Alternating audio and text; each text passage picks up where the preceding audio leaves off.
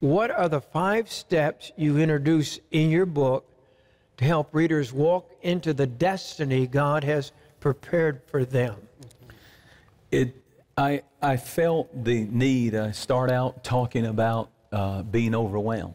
Right. So the book starts out defining and describing things people are facing, spirits that are coming against our life, issues that we all are facing in our families and in our lives that are absolutely overwhelming. That's right.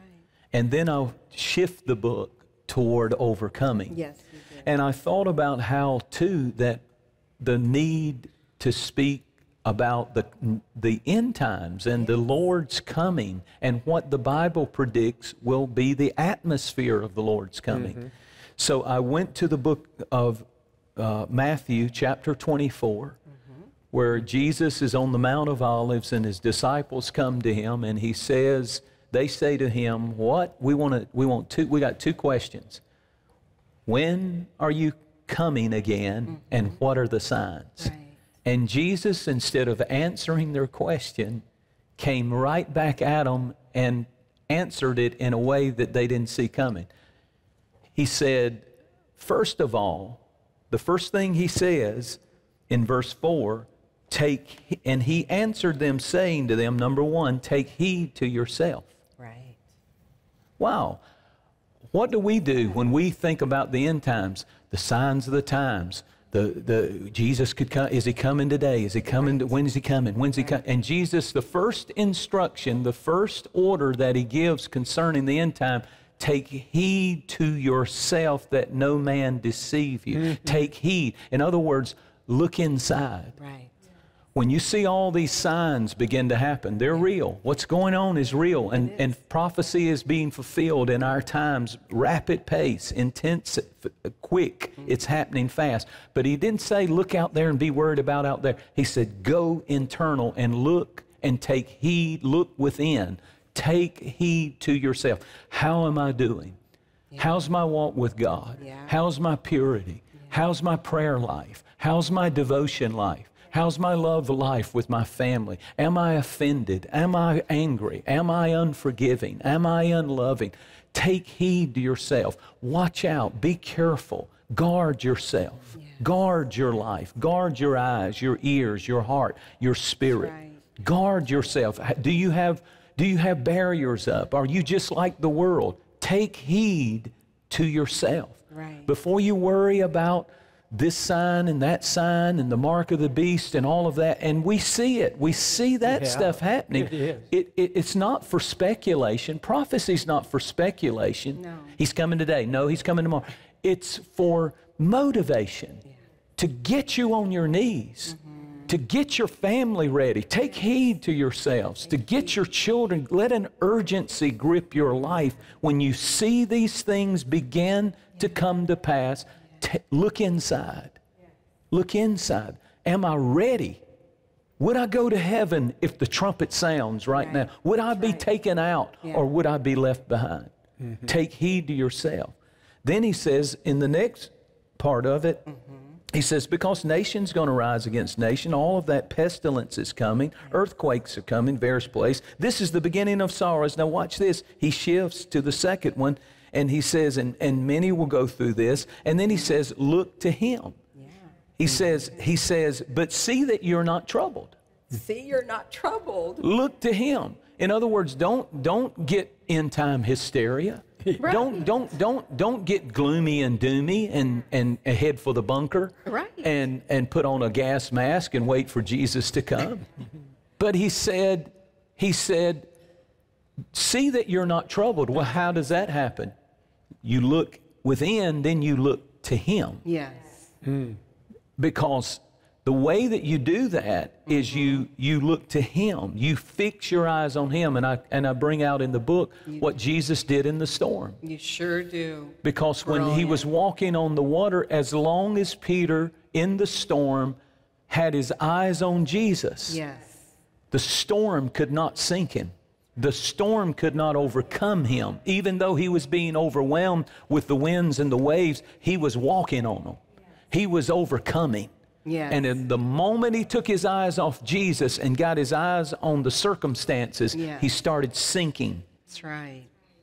But boy, I tell you, he's still a winner. He's still an overcomer because he got out of the boat. Yes. That's right. He walked by faith through the storm. Right. And anytime you try, Jesus never puts down anybody who tries to walk by faith. That's right. The world will, religious people, both people will. Both people. But Jesus likes people who get out of the boat. That's why you have always been a water walker, not a boat talker. Isn't that He gets out of the boat and he walks on the water and he builds a house that he doesn't have the money to build. He builds a thing here. He's out in the middle of the woods and he turns it into a worldwide ministry while people criticize and talk and blah, blah, blah, blah, blah. He just gets out of the boat. That's why I like it. I don't care what you think. I like people, and Jesus does too.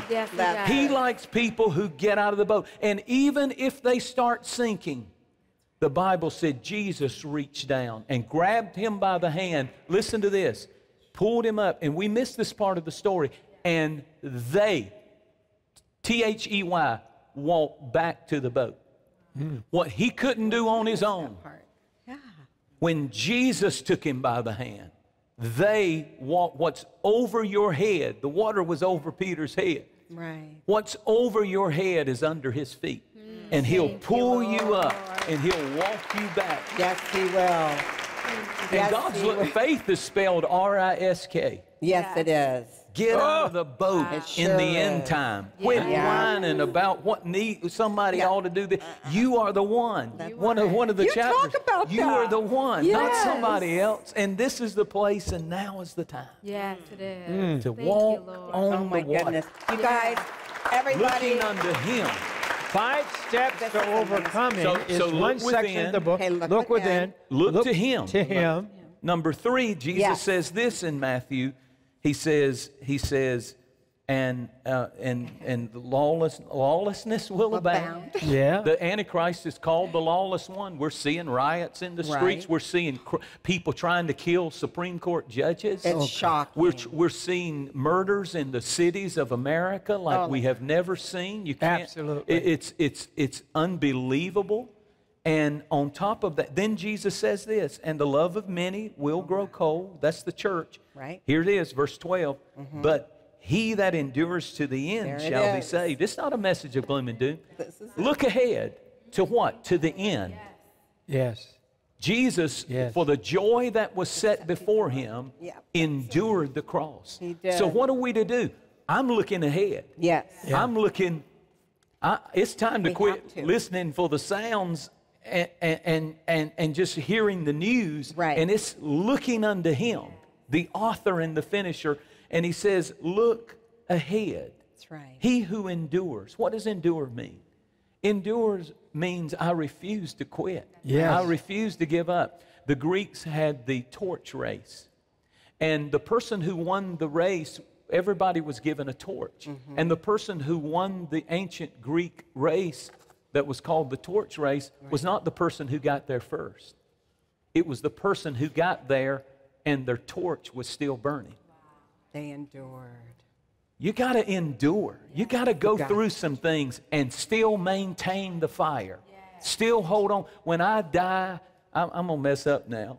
But when I die, I want to die speaking in tongues. When I die, I want to die on a deathbed praising the Lord. I want fire in my torch. I don't just want to get to the finish line. I want some fire in my torch when I die. I want some passion for Jesus when I die. Yeah. Thank you. Amen.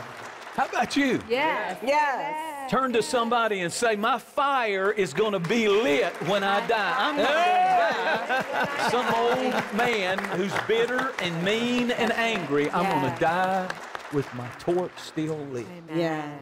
I didn't come this far to become mediocre, lukewarm, and cold. Spiritually, I want some fire. Amen. Now, step 5, I know what it is. You know it's look up. Look up. I like that one.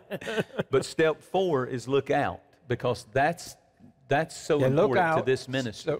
so Yes, important. it is. I wanted to come here to say, step 4, look out. Look out.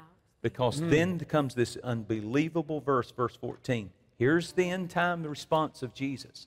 And this gospel shall be preached, of the kingdom shall be preached into all the world as a witness to the nations, and then the end will come. Amen. Look out. Thank you. Yes. Lift up your eyes into the harvest. The harvest is ripe and ready to be harvested. But somebody's got to preach the gospel to the nations of the world. He said that before the invention of internet. He said that before the invention of technology, modern technology. He said that.